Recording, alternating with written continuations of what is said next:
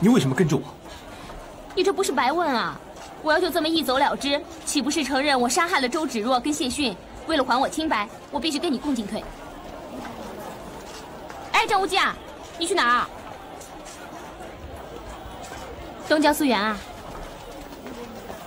理清了所有的可能和不可能，唯一的线索就是丐帮了。你怀疑他们，所以要去东郊苏园了？我说的没错吧？要去东郊苏园就得快点。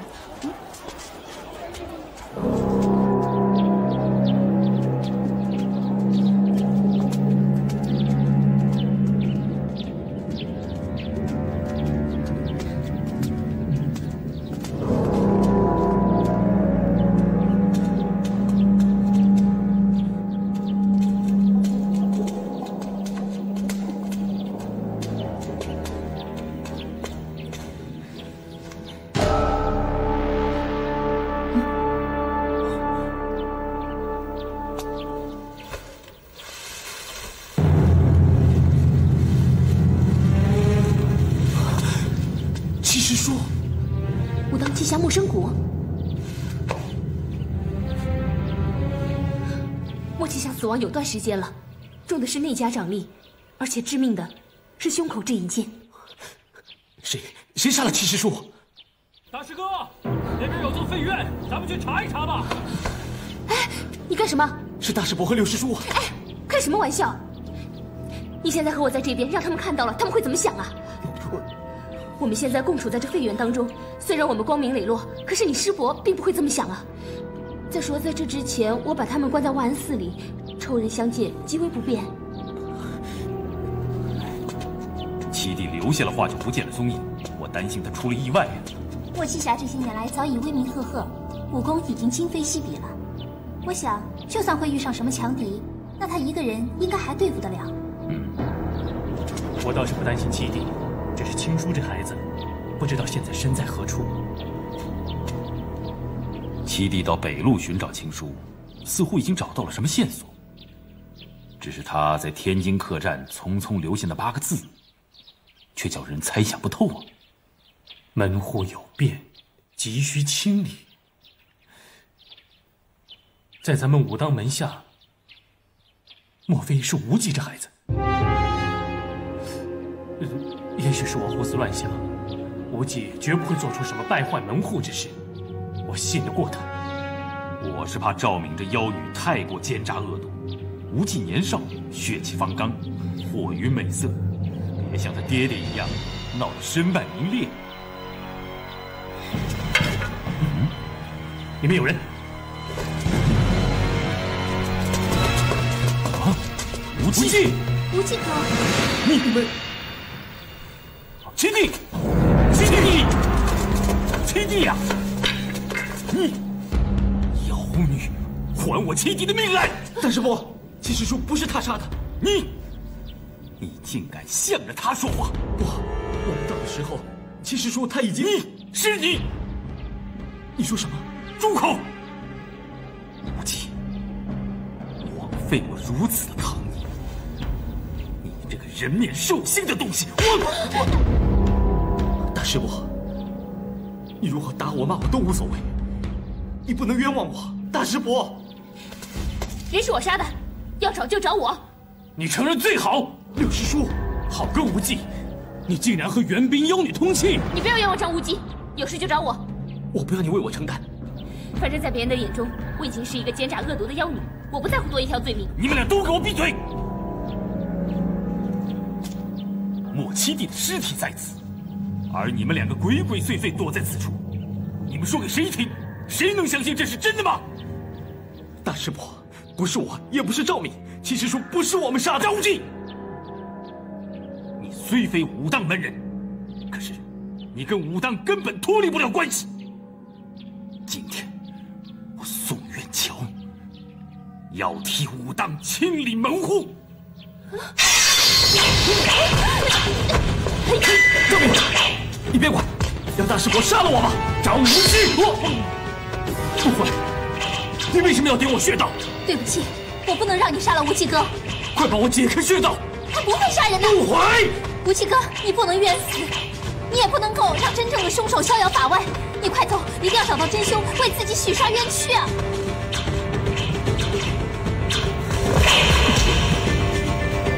江无忌，大师伯，六师叔，无忌给二位磕头了。等我找到杀害莫七叔的凶手，我再给两位负荆请罪。七师叔，七师叔，我一定会为你找到凶手的。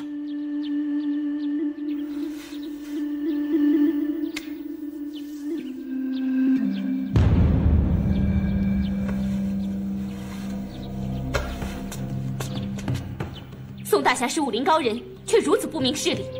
莫七侠如果真是张无忌所杀害，他大可以杀害你们。更何况，他忍心杀害莫七侠，更忍心加害于你们。宋大侠，你的心思一向细密，请你自己想清楚吧。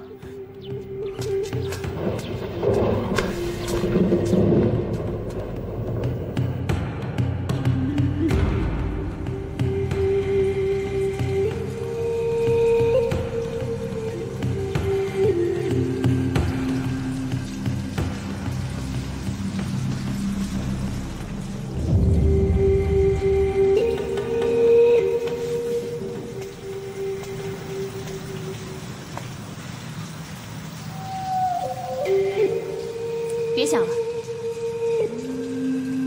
我此刻方寸大乱。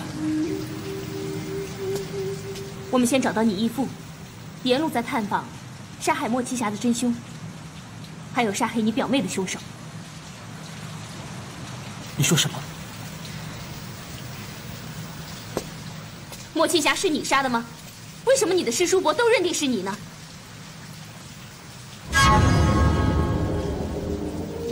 殷离是我杀的吗？为什么你又认定是我？难道只能你冤枉别人，不容许别人冤枉你？亲身经历，才知道世事真的难以夺策。直到此刻，我才深切知道了生蒙不白之冤的苦楚。此刻的心境，比凌迟还要苦楚。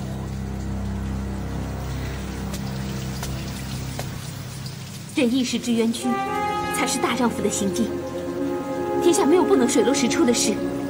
张无忌，你务必要找到杀害莫七侠的真凶，替他报仇，才不会枉费武当诸夏疼爱你一场。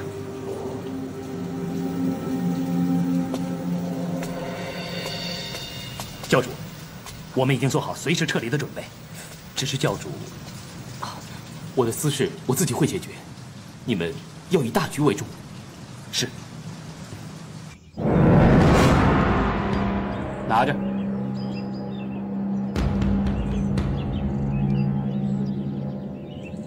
等你下药之后，你也可以假装昏迷，等着我们上山之后把你绑住，和你太师傅、令尊大人、众师叔关在一起，那样就没有人会怀疑你。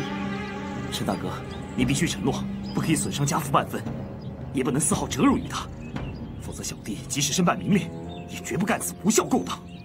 放心，既然我们以兄弟相称，那么你老爹也就是我们的尊长，我们自然会对他老人家尽子侄之礼。这个你拿着，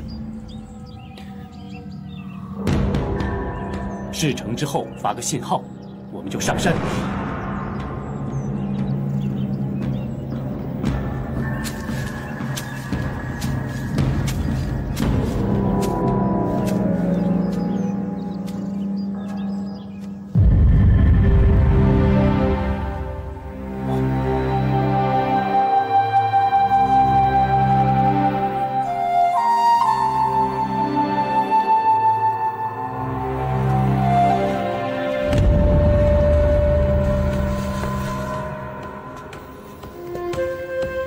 太师傅，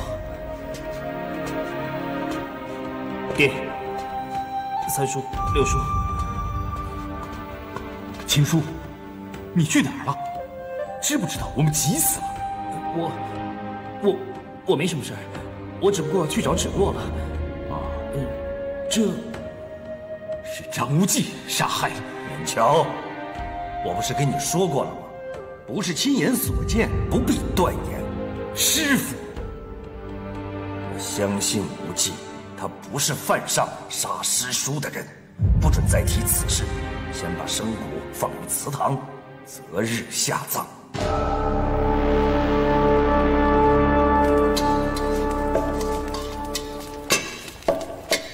哎，宋师兄，宋师兄，给谁的？啊，给太师傅还有师叔师伯他们沏茶。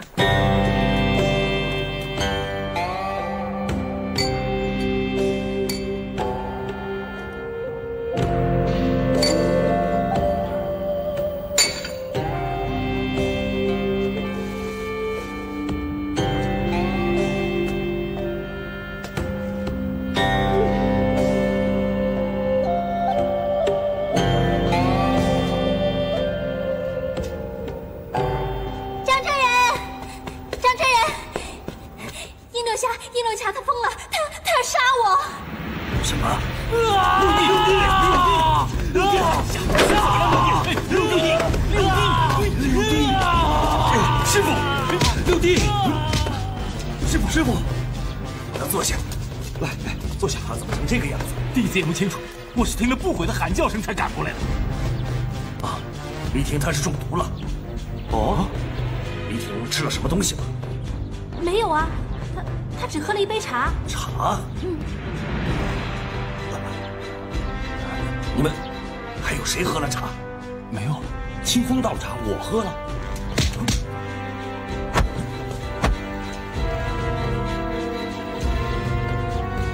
有人在茶里下了毒。谁会算计我们？将计就计，即可引出此人。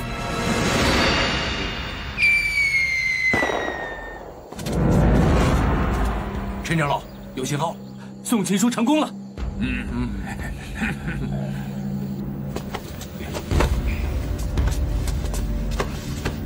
请来。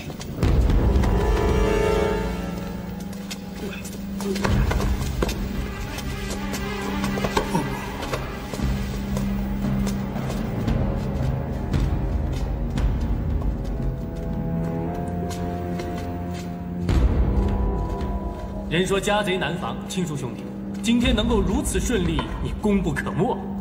陈长老，下一步该怎么办呢？留下他爹和张三丰，其他的全干掉。陈大哥，你不可以杀人。我只答应不杀你爹和张三丰，其他的我可没给你承诺。不行，青叔兄弟，要成大事必须要心狠手辣。再说，你连七师叔都能杀，那其他人……陈大哥。你曾下过重誓，绝不泄露此事，你怎么？我嘴快，对不起。不过这已经无所谓了，反正武当派已经掌握在丐帮手中。接着钳制明教，天下就唾手可得了。不错。陈长老，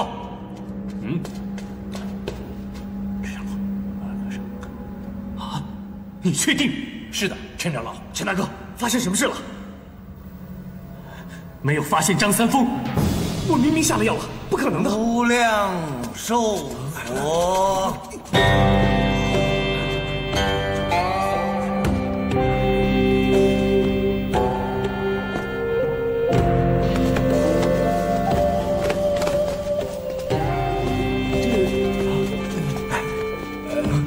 他们这是师傅，贫道既然识破了你的阴谋，自会有办法防卫。贫道在此奉劝丐帮的朋友们，不要做无谓的困兽之斗。请问哪一位是史帮主？史帮主，是否见过张真人？武当派和丐帮一向是井水不犯河水。史帮主为何率众来算计我武当？这丐帮为重振帮威，自然先拿武当派开刀，别无他意。你是丐帮8代长老陈友谅。张真人，你果然是一代宗师，慧眼洞察，识破我们的计划，晚辈甘拜下风。看这情形，我丐帮想全身而退已经是不可能的了。你们丐帮一个也别想离开武当，那就硬拼了！我我们根本没把你们放在眼里。在我等一搏之下，你们也休想占得便宜！慢着，师傅，他们。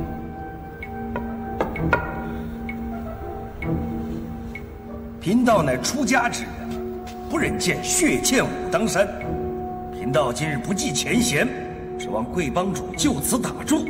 同是武林同道，何不和平共存？对，张真人说的对，我们丐帮和武当呢，应该能和平共存。师傅，有道是冤家宜解不宜结，请史帮主牢记教训。我会的。走啊！快走！各位，走了。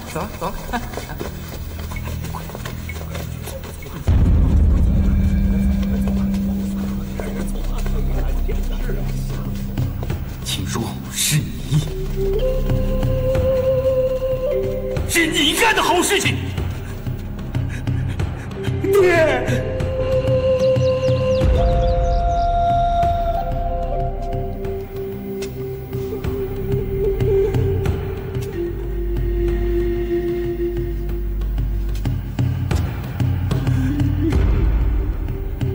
跪下！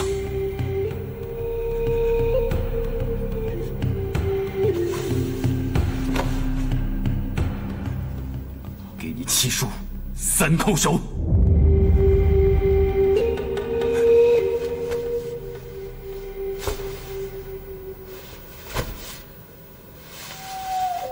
给武当列祖列宗叩首。磕呀！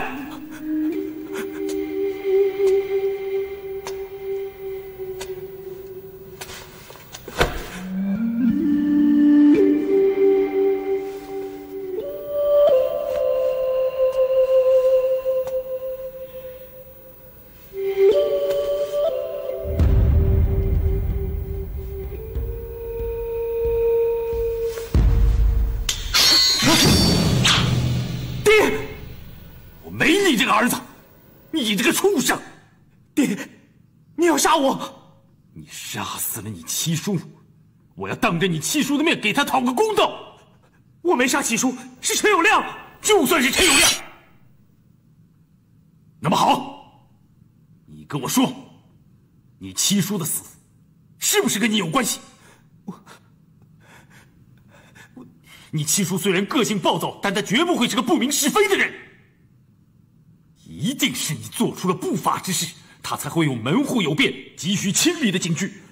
我承认是我做出了有悖门风的事，但我也是被陈友谅设计的，并非出自我本意啊。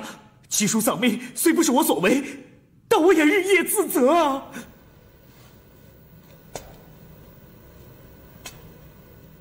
那下药的事呢？也是被陈友谅要挟逼迫的。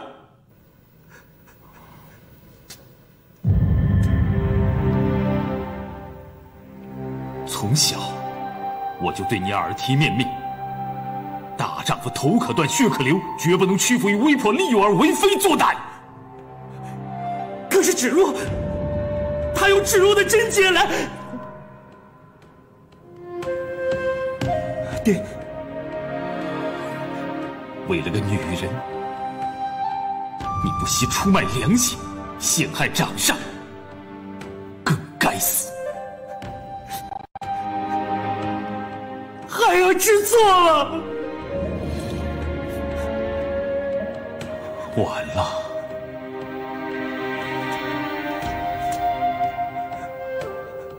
太晚了，太晚了。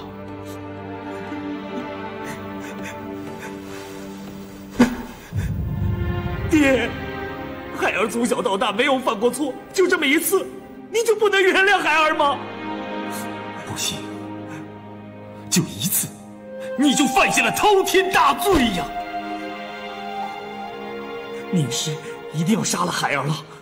听说，你唯有一死，才能对得起你七叔，对得起武当的列祖列宗。孩儿因良心自救，药下的轻了一些，还好没有酿成大祸。现在说什么也是于事无补了。爹，反正我活着也是生不如死。今天如果能死在我亲爹的手上，也无憾了。好，这才是男子汉。秦叔，你放心，你爹会一块陪着你到黄泉路上，为你泣书、磕头谢罪。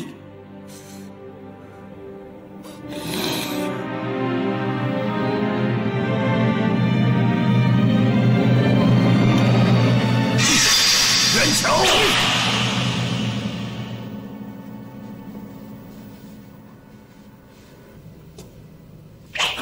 师傅，师傅，我弟子生下这等忤逆儿子，差点害了武当，弟子愧对恩师。师傅，你就让我亲手宰了这个畜生吧。你们父子的对话我都已经听到了。亲叔罪不足死，罪魁祸首乃丐帮的陈友谅。师傅，弟子生下这等忤逆儿子，弟子唯有……大师兄，师父已经说了，你就别坚持了。大师兄，我说句公道话，亲叔纵然有过，也只是逐出师门之罪呀。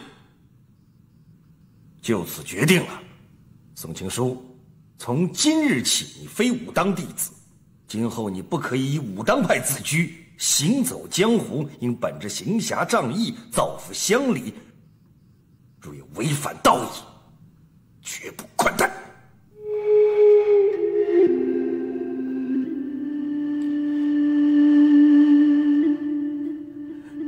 亲书给太师傅，爹爹3书6书磕头。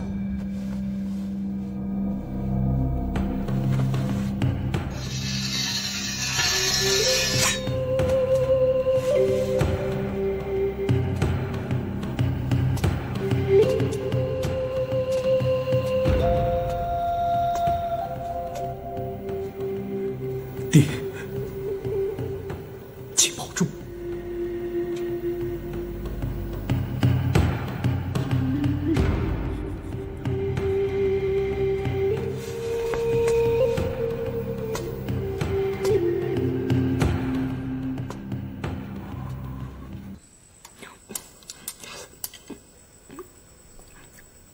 你怎么不吃啊？在找你义父和周姑娘之前，先得吃饭，把肚子填饱再说嘛。不理你了，我才不会跟自己的肚子过不去呢。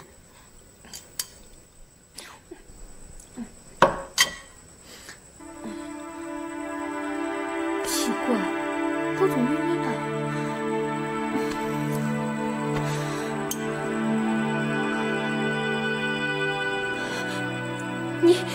你在饭里面下了，你下了，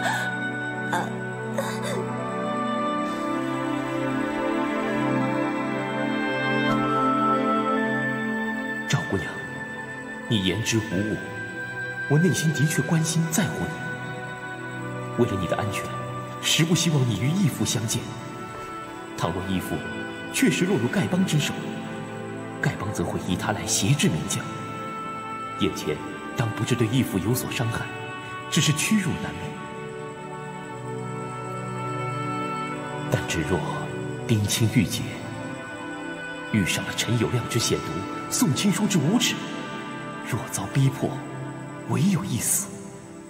言念及此，寻人之心即如焚。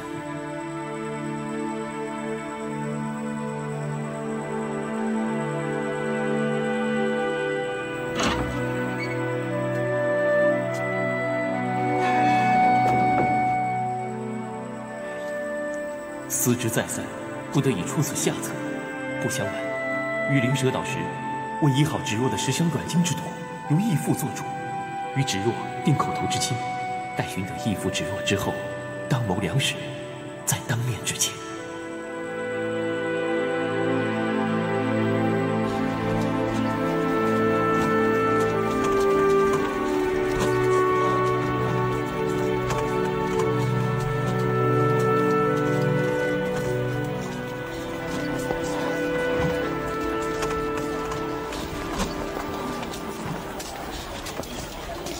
奇怪啊，全城的叫花子都不见了，难不成丐帮有什么大事？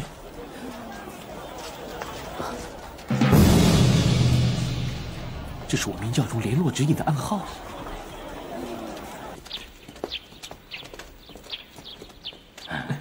朱堂主，教主回来了。参见教主。我不是要你撤离此地吗？你怎么还在？弟子无意中得知丐帮的行踪，因一直找不到教主，故于城内留下本教火焰记号，盼能将此讯息禀告教主。丐帮人都去哪里了？卢龙城，听说是参加丐帮新晋的6代宋长老的婚礼。宋长老，多谢帮主，授予弟子亲书6代弟子之位。宋长老，来，端上来，酒端上来。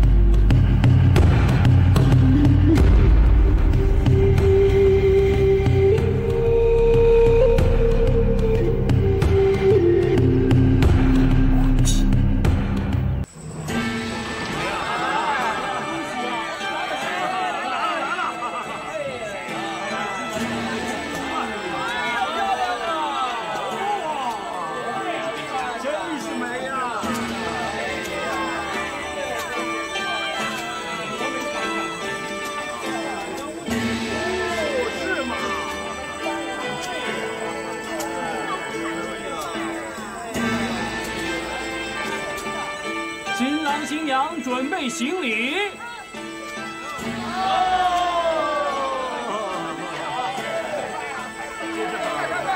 郎才女貌。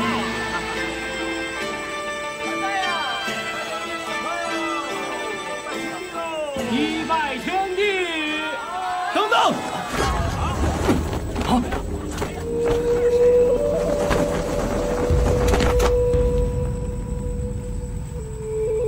张无忌，拦住他！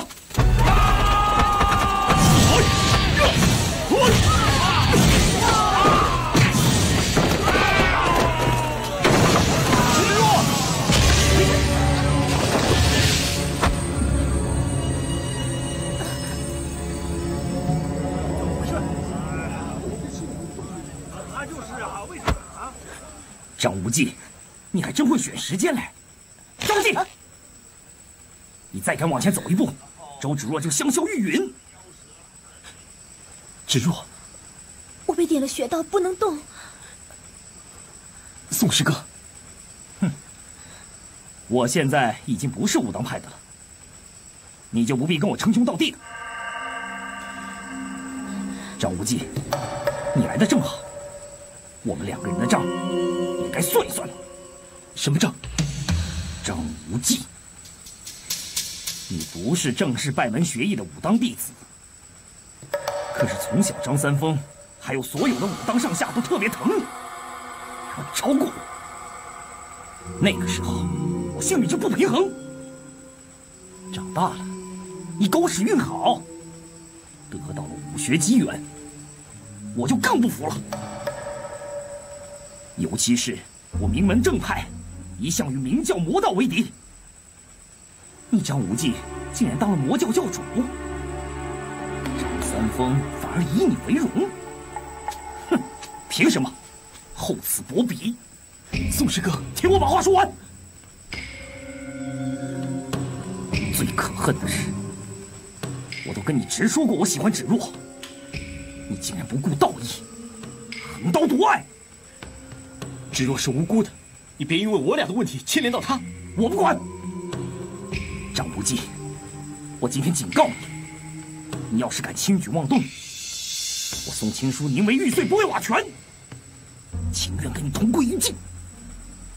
反正我什么都没有了，我一无所有，早就不在乎这条命了。好，那你说，你要我怎么做，你才愿意放了芷若？我，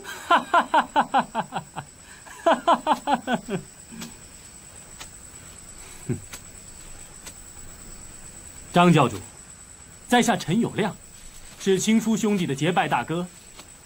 我代表青书跟你谈个条件，只要你答应，我保证放了周芷若。你说，这是本帮的五毒噬心散，我要你整瓶服掉。你放心，五毒噬心散不会要你的命，只会让你昏迷失去心智，然后，我开门见山的跟你说好了，等你昏迷以后，我们就卸了你全身武功，让你成为一个废人。答应的话，我就放人；不答应，大家同归于尽。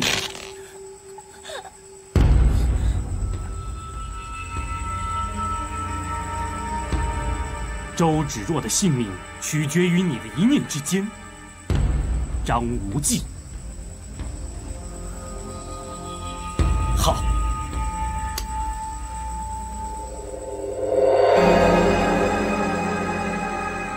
无忌哥，不要管我！在光明顶上，我欠你一命，现在还给你，也是理所当然。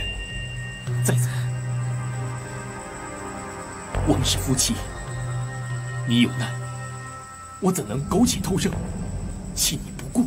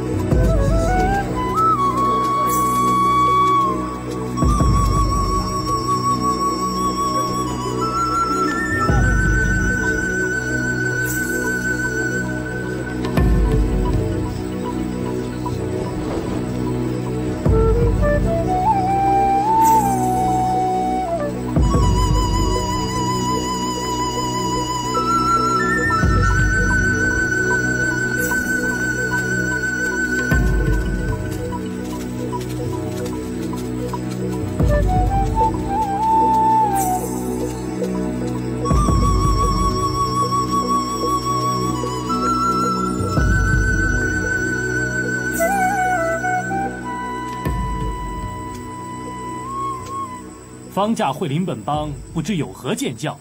尊姓大名，可否见识？混元霹雳手程坤在哪里？请他出来相见。混元霹雳手程坤是金毛狮王谢逊的师傅，而这位张教主是谢逊的义子，该问他才是。你是谁呀？在下陈友谅，丐帮的8代长老。丐帮难道没有帮主？任由你一个8代长老代帮主出面吗？你，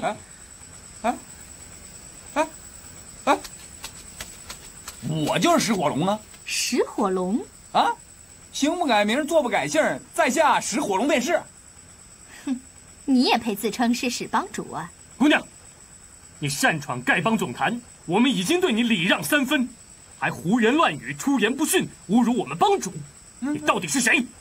别管我是什么人，你们可认得这根打狗棒吗？这不是我们丐帮的吗？就是呀，他怎么跟他的身上呀？帮主，这小姑娘拿的打狗棒是真的还是假的？我看肯定是假的啊！对，假的。好啊，既然你认为这根是假的，那么你把真的打狗棒取出来。比对比对，哎，打狗棒是丐帮的至宝，怎能轻易示人呢？再说今天我也不曾携带，万一丢失了，岂不坏了我们丐帮的名声？对呀，这句话你说的太不成体统。身为丐帮帮主，怎么会怕打狗棒失落呢？张教主有一事相求。姑娘，请说。请张教主把那冒充史帮主的大骗子揪出来。张无忌乐意代劳。来，哈！师傅，降龙18掌竟是如此脓包吗？哎！快走！不许打我帮主！你是谁？竟敢冒充史帮主？不关我的事，是陈长老让我干的。陈友谅呢？快追他们回来！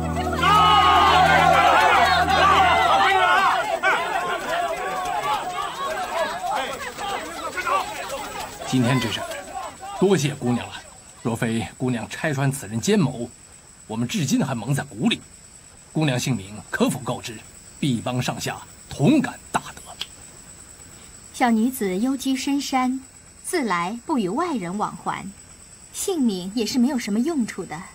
至于这位小妹妹，你们之中难道没人认得她吗？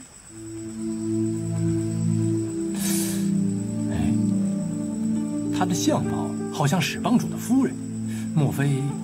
不错，她姓史，名红石，是石火龙史帮主的独生女儿。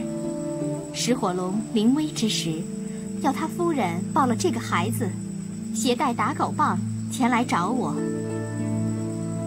姑娘，你说史帮主已经归天了，他老人家是怎么死的？史帮主是丧生在混元霹雳手程坤的手下。请问姑娘，这史帮主过世有多久了？10月初6，距今2个月有余了。这就怪了。据在下所知，这混元霹雳手程坤3个月前命丧光明顶，怎可能杀死史帮主呢？程坤杀害史帮主时，史夫人也挨了程坤一掌，伤势颇重。他长途跋涉来到舍下，已然奄奄一息。他口口声声说是程坤所为，我相信史夫人所言不会有假。那只有一种可能，在光明顶上，程坤是诈死。程坤不知与老帮主有何仇怨，竟下此毒手。这就要问他了。你叫什么名字？竟敢假冒史帮主？快说！我说，小人名叫赖头龟刘敖，本是山西谢县乱石岗山寨中的一名头目。半个月前下山做没有本钱的买卖，撞见了陈长老还有他的师傅。他们说我长得像史帮主，网开一面没有杀我，要我到这儿来乔办史帮主。各位，小人就是有天大的胆子，也不敢来戏弄各位啊。只是小人的命捏在陈友谅的手里，所以不得不听命于他呀。不对，陈友谅出身少林派，他师傅应该是少林高僧，程坤怎么会是他师傅呢？不错，这陈友谅的师傅一定是程坤。张教主，这程坤为躲避我义父金毛狮王，化名元真，混入少林寺拜空剑神僧为师。此事显而易见，他师徒2人妄图独霸天下，所以杀害了史帮主，命这小毛贼冒充，做他们的傀儡。这奸计不可谓不毒，野心不可谓不大。难怪陈友谅要挟制明教，对付武当。宋青书呢？宋师哥也溜了。姑娘有大德于毕帮，该帮不知何以为报。我先人和贵帮上代渊源甚深，些些微劳何足挂齿。这位史家小妹妹，你们要好好照顾。杨姐姐，压下去。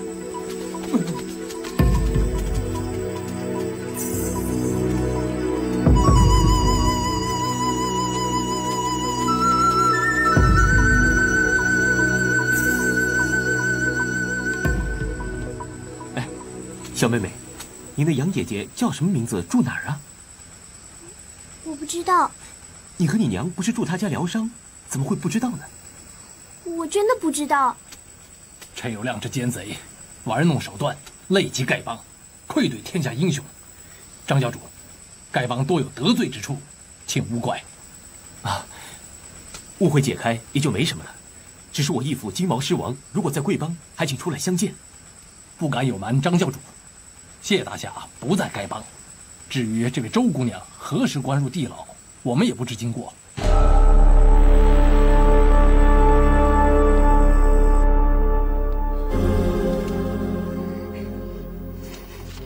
张无忌，你以为留书一封，我就会知难而退吗？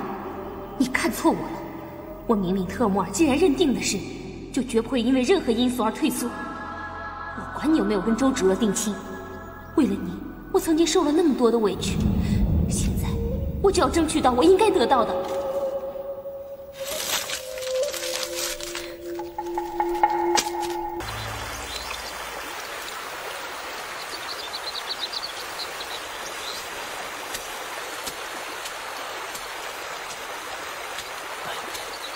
喝点水吧。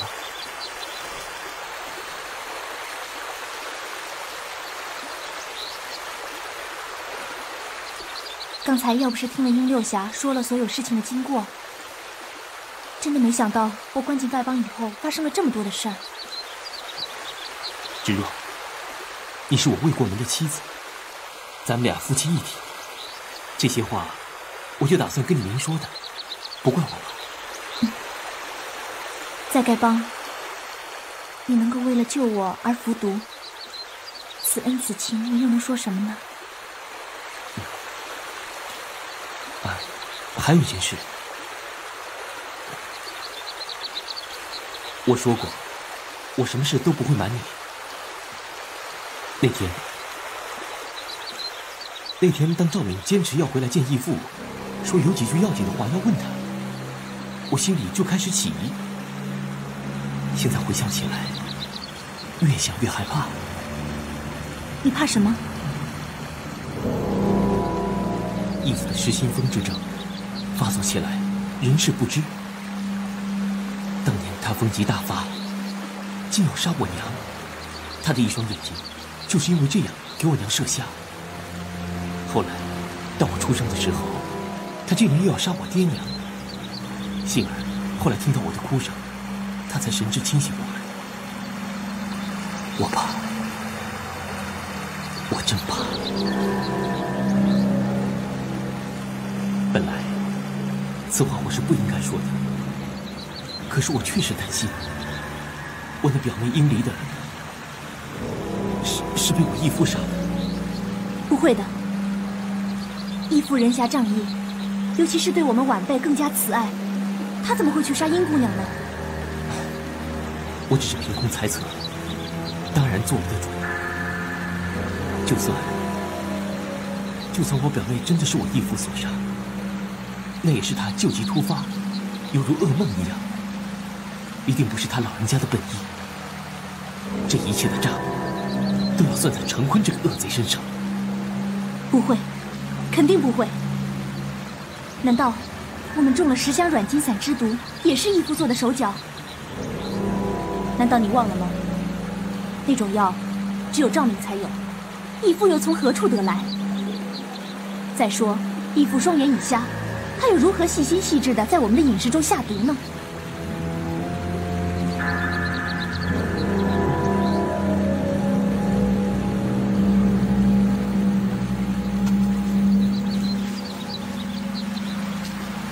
无忌哥，我觉得你就是千方百计地想为赵敏开脱洗罪。我没这个意思，我只是一直在想，这赵敏如果真是凶手，他躲避我义父都来不及，为什么执意要见他一面，还说有要紧事要问他？哼，赵敏他机智无双，他要是想为自己开脱罪名，怎么会想不出什么绝妙的法子来呢？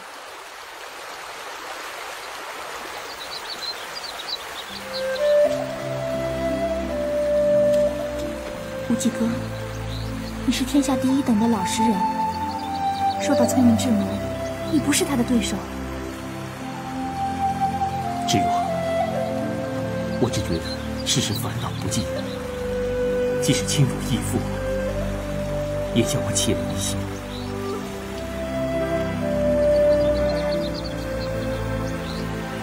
等到驱走援兵，大事一了，我只盼咱们俩就归隐山林，共享清福。你是明教的教主，倘若天如人愿，真的能够驱除援兵，那么天下的大事都在你明教掌握之中，怎么能容你去享清福呢？我的才干不足以胜任教主，我也不想当什么教主。倘若明教真的掌握了大权，那么这教主一职还得由一位英明睿智的人来担当。我是峨眉一派的掌门，肩上的担子极重。师父把掌门的铁指环交给我之时，命我务必光大峨眉。就算你能够隐居山林，恐怕我也没有这个福分。你为这铁指环跟你师姐们翻脸吗？我才不会在乎他们。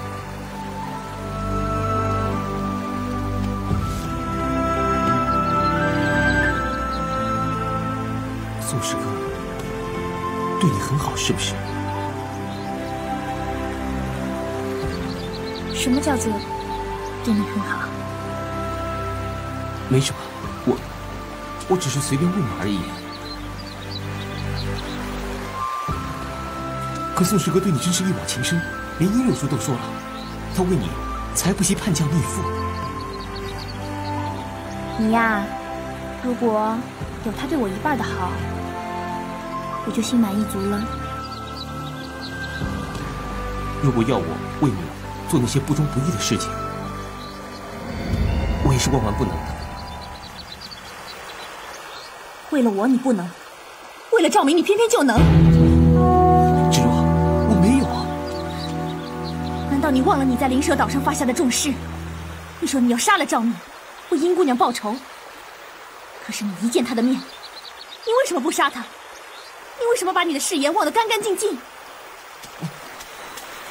你听我解释，如果我查明那屠龙刀和倚天剑真是赵明所抢，我表妹殷离正是他所杀害的，我当然不会饶过他。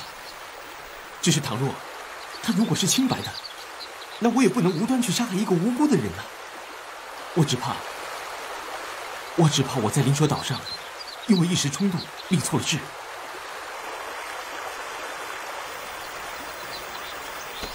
怎么了？我说错了吗？没错，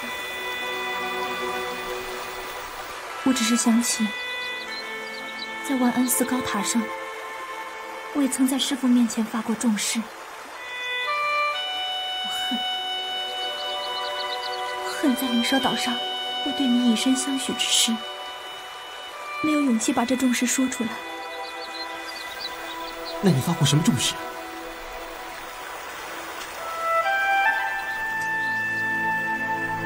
我在师父面前发誓说，倘若日后我嫁你为妻，我父母在九泉之下不得安宁，我师父也会变成厉鬼，日日夜夜与我纠缠，而我们的子孙，男的世世为奴，女的代代为娼。太毒了，这誓言太毒了。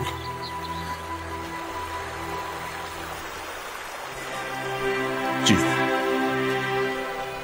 你师父知道明教是个无恶不作的魔教，又以为我张无忌是个奸邪无耻的魔头，他才会逼你发此重誓。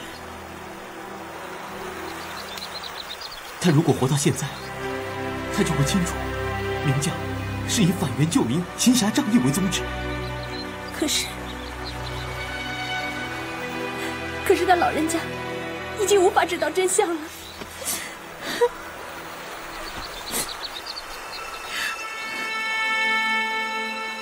他老人家如果地下有知，一定不会怪你背誓的。芷若，你说，难道我我真是奸邪无耻的魔头吗？你现在还不是，可是将来你受了赵明的蛊惑，说不定就会变得奸邪无耻。张无忌永远就是张无忌。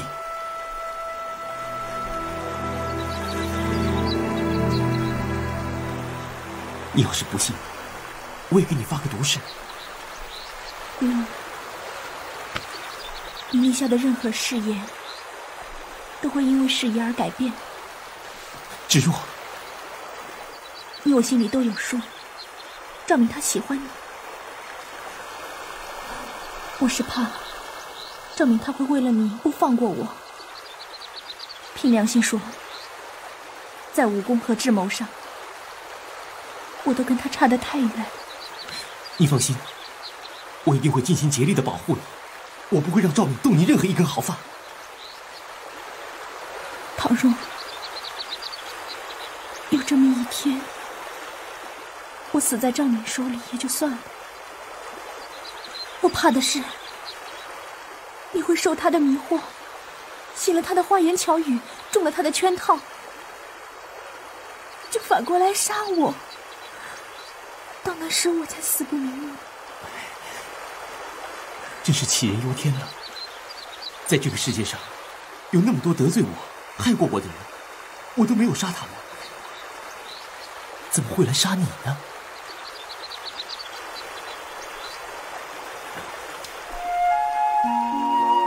你记得吗？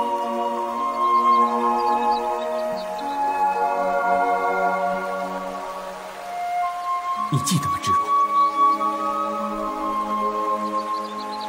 我这一剑是你刺的，你刺得我越深，我就爱你越深。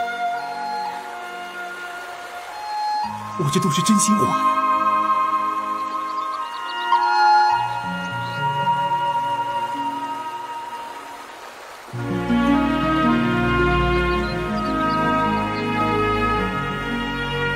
一报还一报，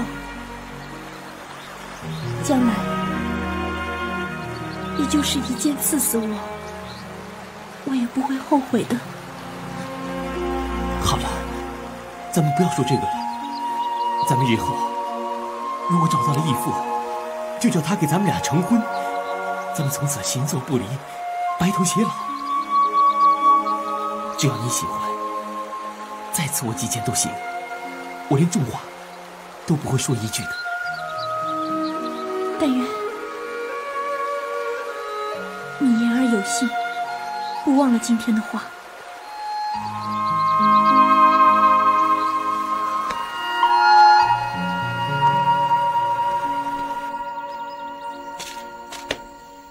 爱妻朱儿应离之目，哼！朱儿就是那个以千诛万毒手伤我的那个丫头。贝师妹，师姐，把这座坟给我挖开！师姐，听着，挖开！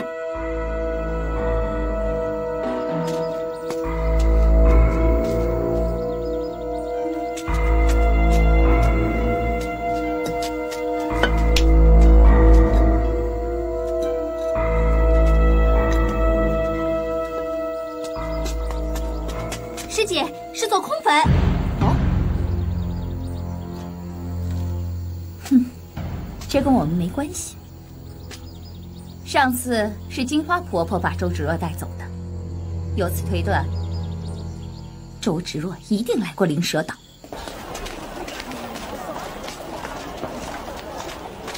哎，芷若，前面有家客店。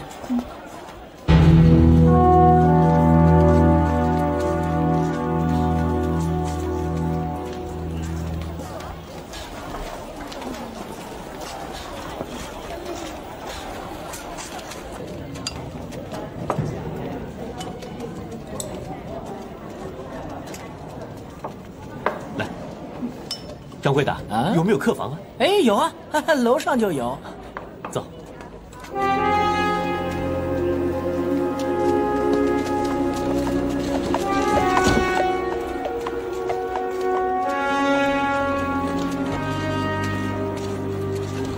亮，陈有亮来京城绝不寻常，反正已经知道他们住在这儿了。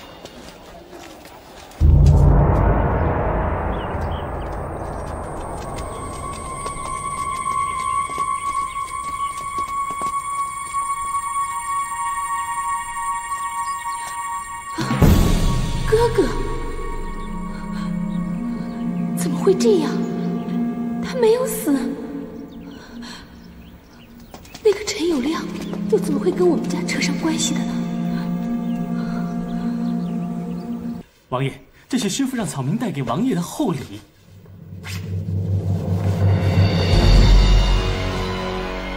汝阳王府的叛徒果然是厚礼，陈有亮，本王将重用于你。谢王爷。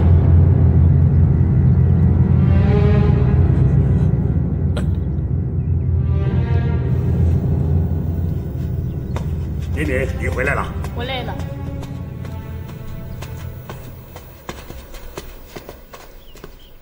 这是我的女儿敏敏吗？是妹妹啊。以她的个性，要是看到你还活着，一定会大发脾气的，甚至闹得天翻地覆。变了，完全变了一个人。爹，我去。不，你先把苦头陀关进地牢，再安顿一下陈有亮。是，爹。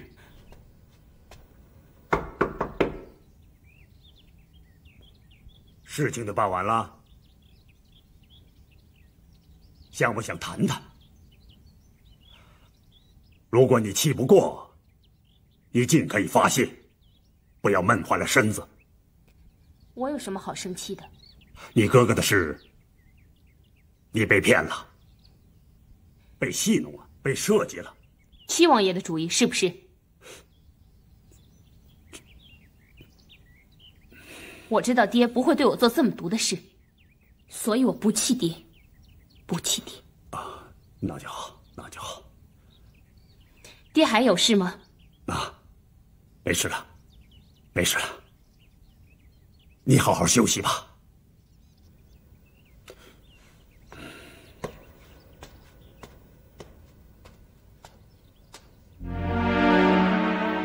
七王爷，你既然这样对我，那就怨不得我了。大家等着！不要杀人了！掌柜的啊，公子有什么事？肚子有点饿了，你帮我送几个菜送到房里去。好嘞，马上就送。朝廷重犯，范瑶，范瑶啊！哎呦，好厉害！哎呀，这太大了！范瑶，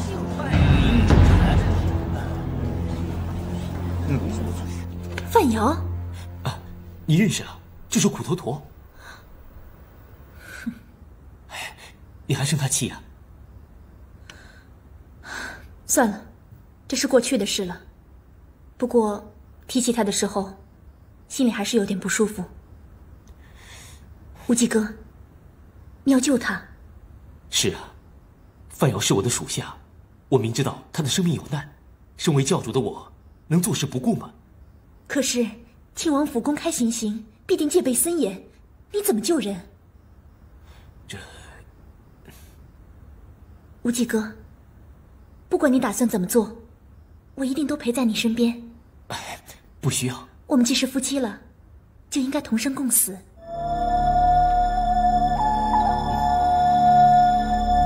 公子，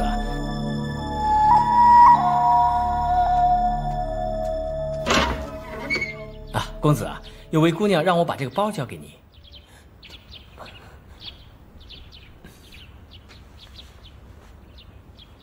没你事了。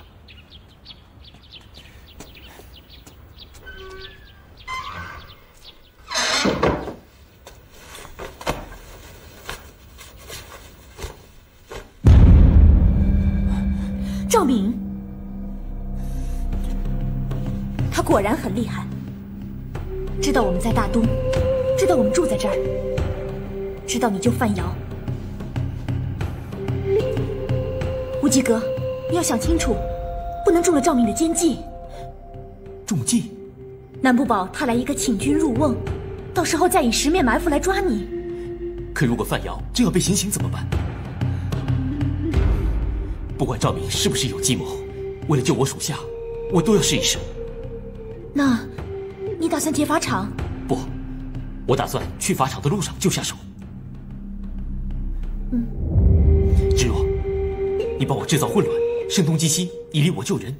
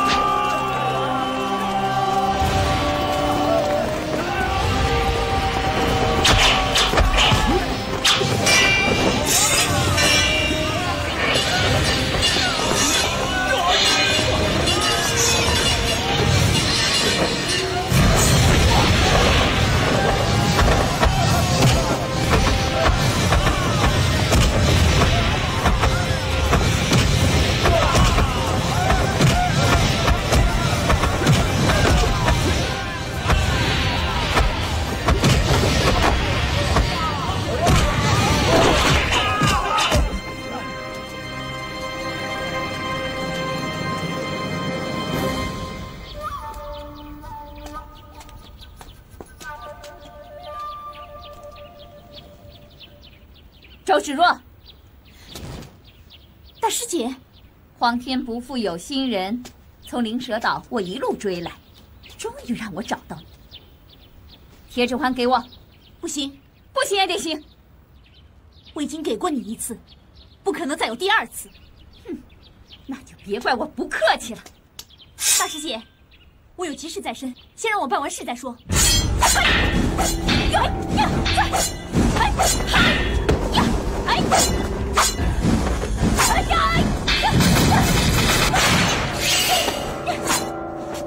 大师姐，快停手，要不然我不客气了。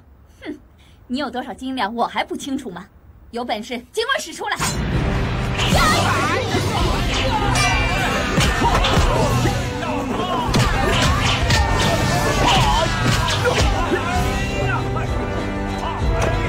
保护王爷！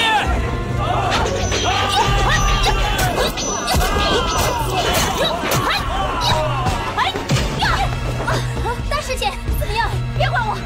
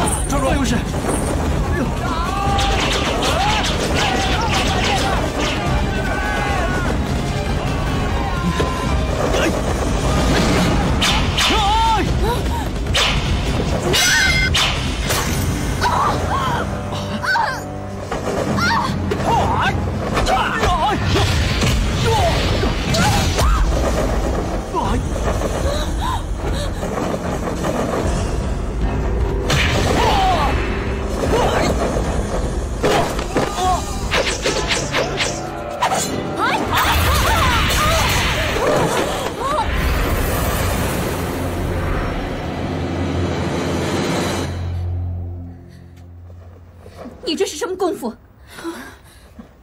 等我回峨眉正式接任掌门之时再告诉你。哎，大师姐，听着，今天的事情谁也不准说出去。是。王爷。啊！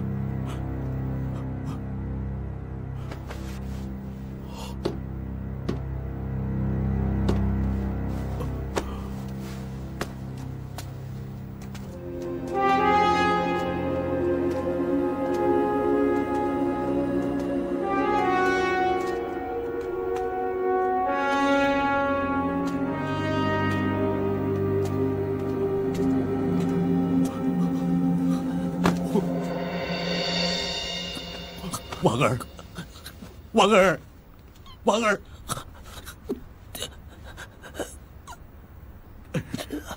爹，婉儿，不能死，爹，你不能死，听爹的话，你不准死，你不准死，婉儿，婉儿。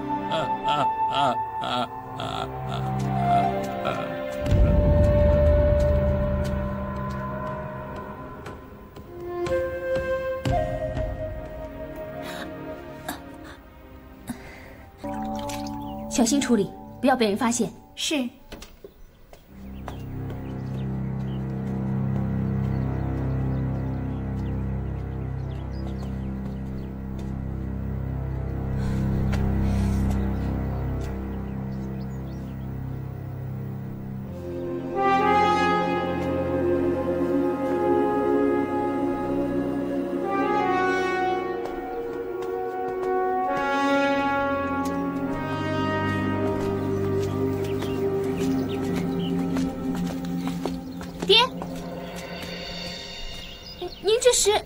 啊，皇上密诏要我火速进宫。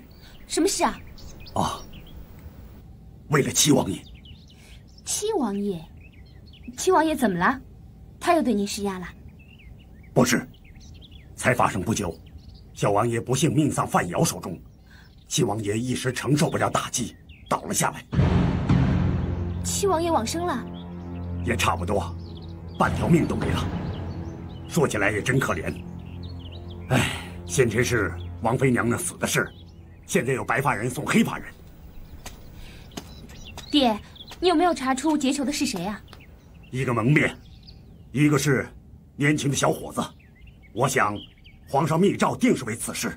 哦，妹妹，我还是要为那件事跟你说一声对不起。你也只是听命于七王爷，身不由己，我不怪你。那就好。我还担心啊，会破坏了我们兄妹之情。好了，我们赶快进宫吧。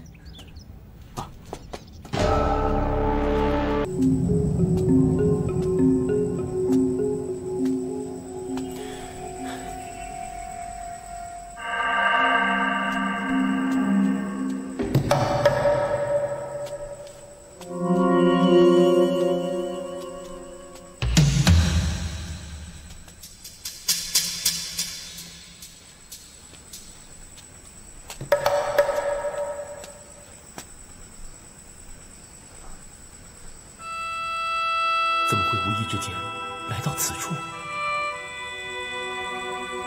难道是我心中对赵敏念念不忘，如此撇不开，放不下？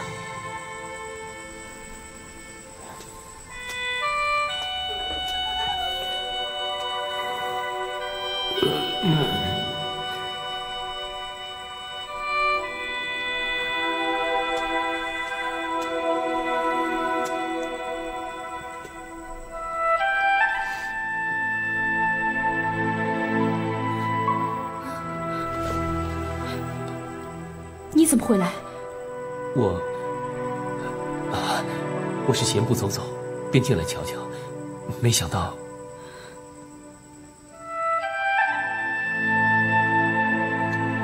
你约了人了？没有，我只是想到2次跟你在这里喝酒聊天，我就叫小二多放一副杯筷。既来之则安之，我陪你喝几杯吧。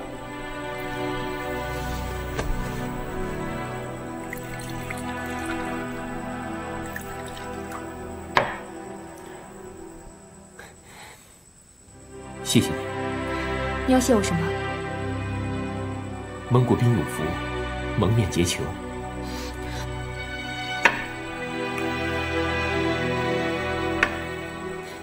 说是帮你，也是帮我自己。我来。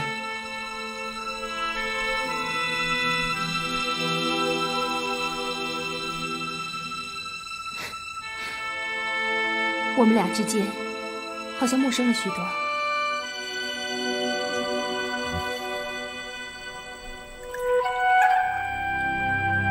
是真的吗？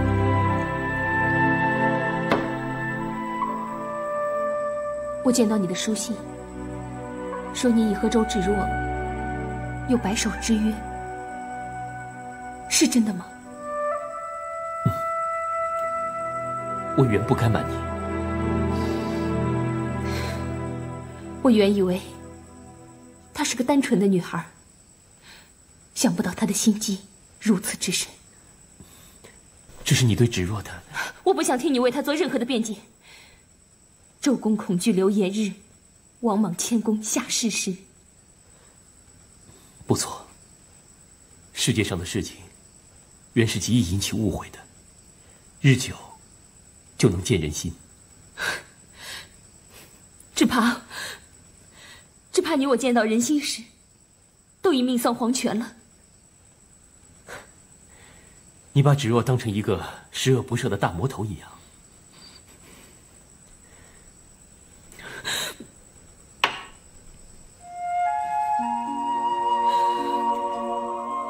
赵姑娘，我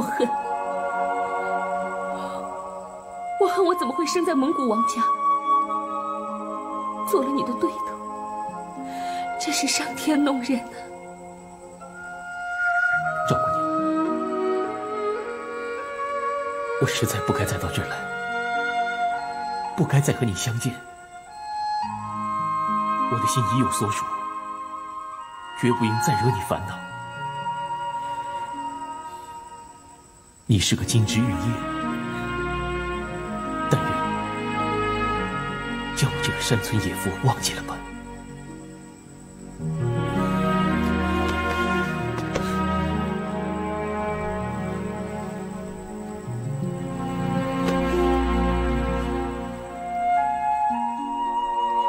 这是我咬伤你的疤，就算你武功再高，一刀再精，这个疤是怎么都去不掉的。你自己手背上的伤疤也去不掉，怎么能将我心上的伤疤去掉呢？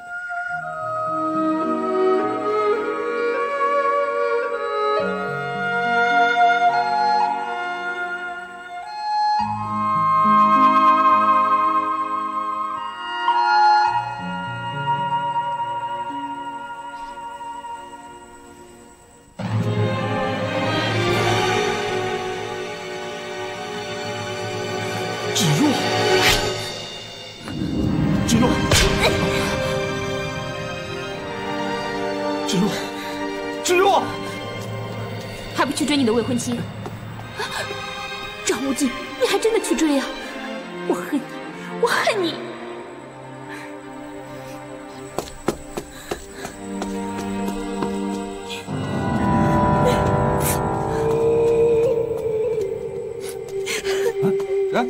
周姑娘，赵无忌，你对不起我，你对不起我。因为我喜欢你，我爱你，我宁愿违背誓言，违背师父，也要跟你结为连理。可是你竟然，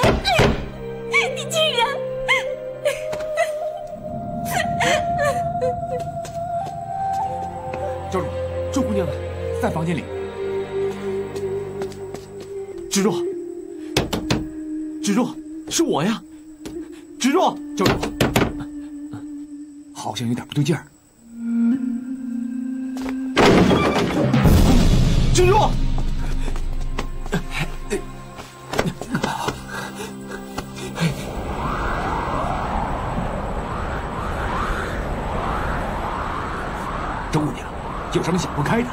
干嘛要寻短见？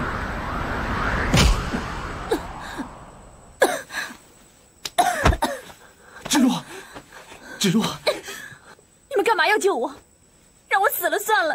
芷若，你误会了。你跟他藕断丝连，瞒着我偷偷跟他约会，还说我误会你了。我真的没有约他相见呐，我们是误打误撞碰到的。我再也不相信你说的话，再也不相信你说的话了。我跟赵敏说了我们的关系，我还表明了我的立场。但他用得着拉着你的手跟你亲亲热热的吗？哎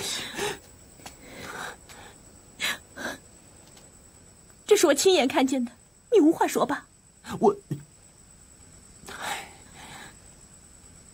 我知道你一直都惦记着他，在你的心里，我的分量就是不如赵敏，对不对？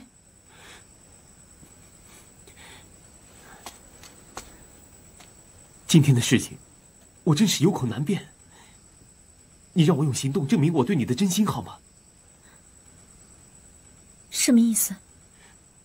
我们马上回光明顶。为避免以后许多不必要的枝节发生，我们正式拜堂成亲，把我们的夫妻关系公诸于世。这是我的肺腑之言。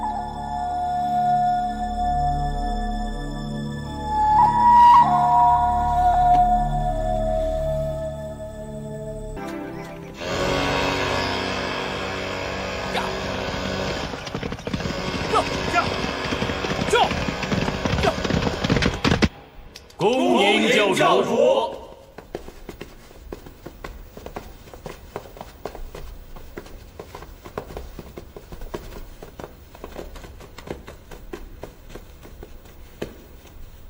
各位弟兄，张无忌自任教主以来，对教务甚少掌理，深感惭愧。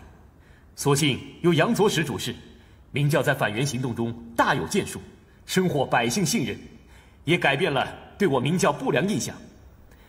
本人在此感谢杨左使竭心尽力。再者，我这次回到光明顶总坛来，有很多事情。第一，通令全国明教弟子全力打探义父的下落。教主找到尸王了。义父随我自灵蛇岛回归中土之后，不幸于天津凤阳分坛无故失踪，我怀疑落入成昆之手。成昆还活着？我确定六大门派围攻我光明顶时，成昆乃是诈死。杨左使，成昆曾化名元真，隐身少林，我要你派人往少林寺密查。属下知道怎么做。另外一件事，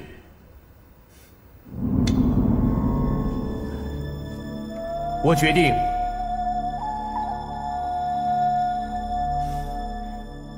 娶峨眉掌门周芷若为妻。恭喜教主！芷若，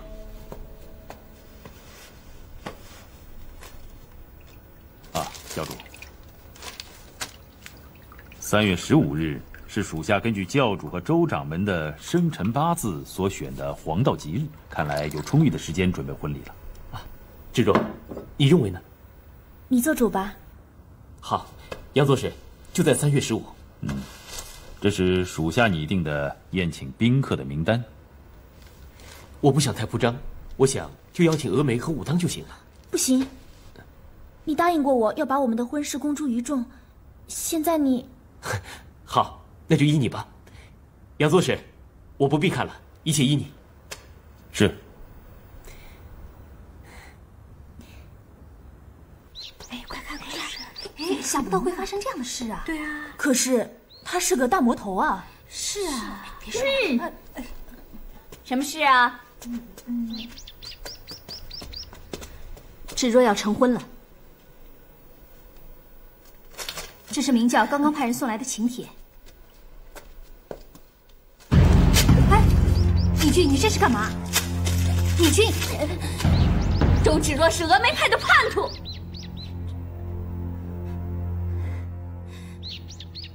弑父生前最憎恨的就是明教，她竟然要嫁给明教的大魔头，简直是不孝不义！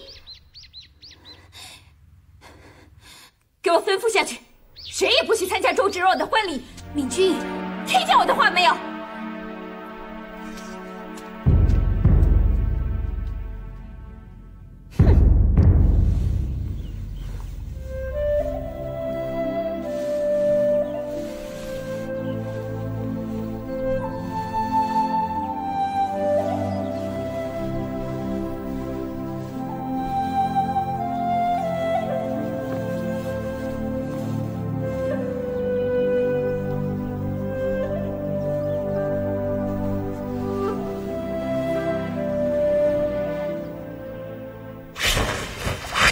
是峨眉人，就跪下，发个重誓。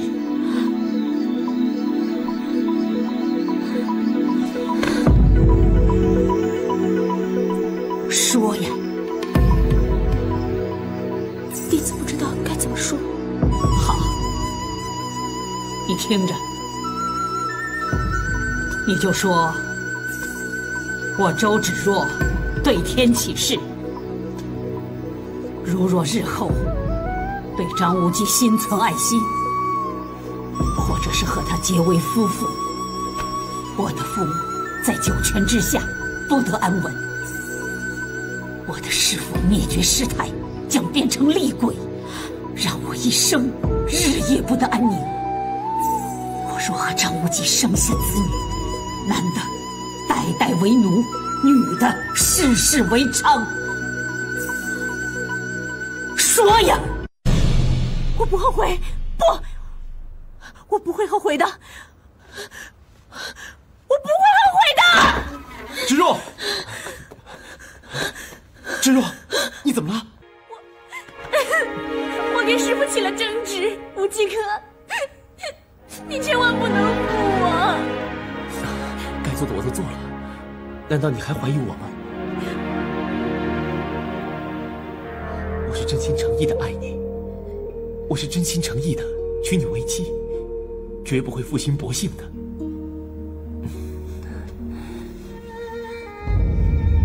我保证会给你幸福美满的一生。教主，林教主，武当张真人到。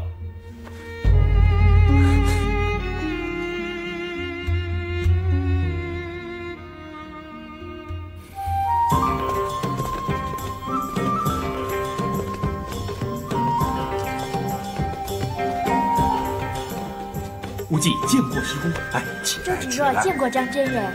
叫我什么？太师傅。好啊！看看我给你们送了什么贺礼啊！峨眉掌门明教教主，门当户对，天作之合，家儿家父，实至名归。谢谢师公。无忌啊，恭喜你了！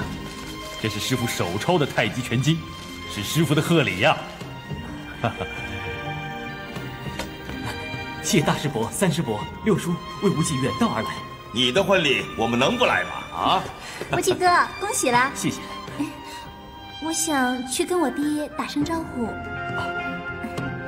爹哥，那你去好了。我走了。我的外孙呢？哎呀，张亲家，你比我还早到啊！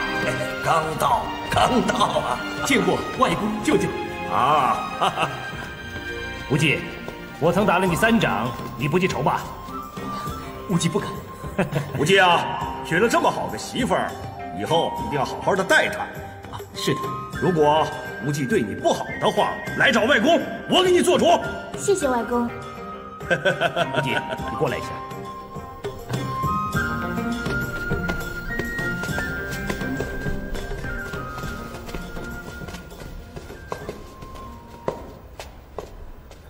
无忌啊，怎么没看到阿离呀？我被玄冥二老打伤后，疗伤期间想了很多，我也有不对的地方。怎么说都是父女，何苦像个仇人似的？想通了，我打算接阿离回家，一切从头开始。你怎么不说话？舅舅，阿离表妹她怎么了？她怎么了？死在灵蛇岛了。舅舅，报应啊！当我要重拾温情，做个好父亲的时候，上天却给了我应得的报应，告诉我他是怎么死的。至今我还在查明原因呢。你听着，只要你查出阿离的死因，我要你头一个告诉我。无忌知道。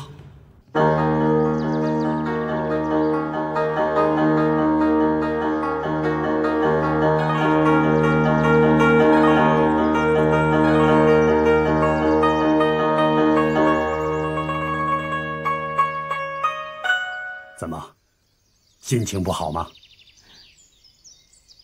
敏敏，有件事，爹必须慎重地告诉你。这次爹对我能够复职，也算是老天疼爱。我要把握这次上天给我的机会。敏敏，爹不要求你帮我什么，只希望你不要暗中扯爹的后腿，知道吗？爹，你怎么这么说？你是我的女儿，爹清楚你心里想什么。从你的琴声里，爹肯定你割舍不下张无忌，对不对？如果你还像以前一样任性，那就别怪我。我已把丑话说在前头。敏敏，爹的话你听进去没有？女儿知道怎么做。那就好。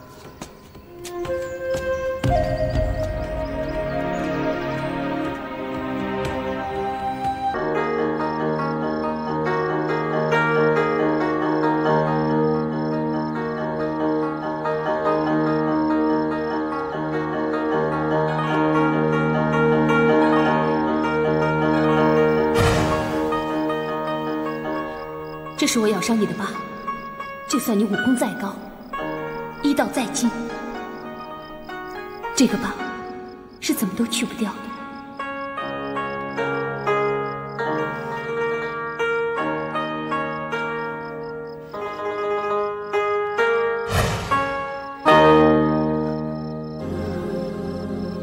一个是我亲爹，一个是我所爱的人。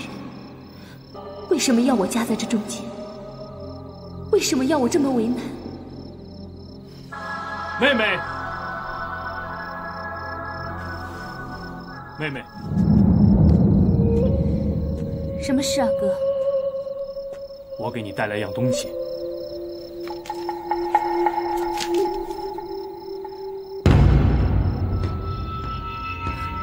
他要取周芷若。